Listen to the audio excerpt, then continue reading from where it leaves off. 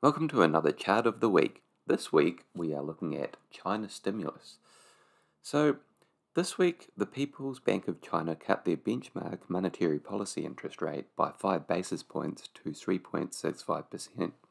They also reduced the 5-year benchmark mortgage rate by 15 basis points, which is the largest in recent history.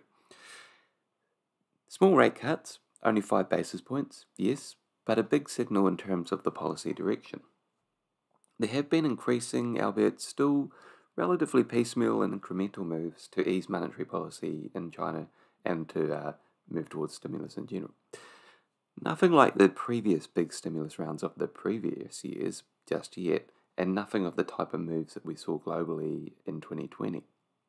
But our monetary and fiscal stimulus indicators shown here in this chart have clearly turned the corner this year towards the stimulus side of things from previously tight settings.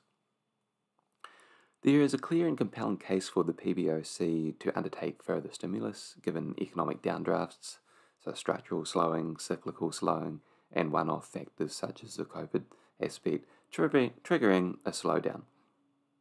Meanwhile, we're also seeing actual disinflation there, which is pretty interesting. So our measures are showing core inflation has peaked in China and is actually turning down. Not to mention the ongoing property market downturn, which we've talked about previously, and the economic and financial risks that are stemming from that. So I would expect more and more incremental stimulus measures to be announced in the coming months, and this would come at a particularly interesting time given that much of the rest of the world is still tightening, and as global growth seemingly heads into a recession, which we did a pretty good presentation on that on this channel a couple of months ago, so definitely check that out.